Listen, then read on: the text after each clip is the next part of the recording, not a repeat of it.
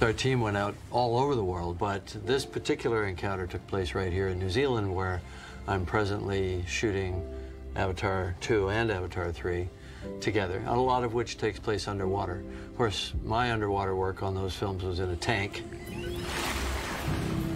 Brian got to go out into the real world and have these amazing encounters with these animals.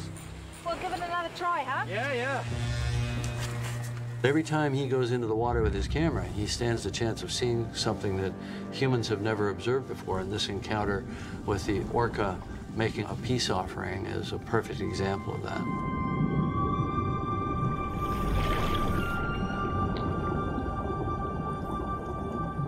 This is such a beautiful moment here when it drops off the eagle ray. It says here, this is an offering, you know, welcome.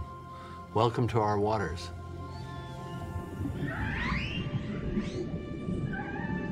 Well,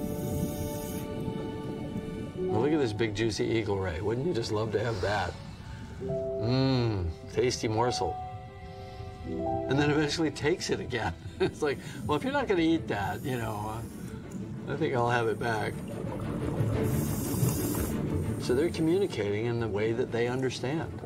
An offering of food is commerce. It's a gift.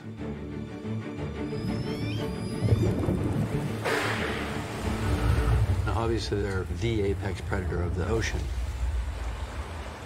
Other whales fear them. Sharks certainly fear them. But there's no known record of an attack by an orca on a human in the wild.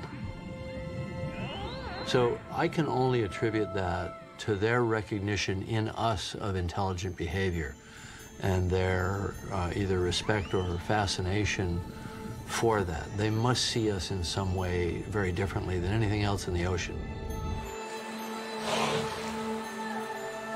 To our knowledge, this is the first time this kind of behavior has been observed.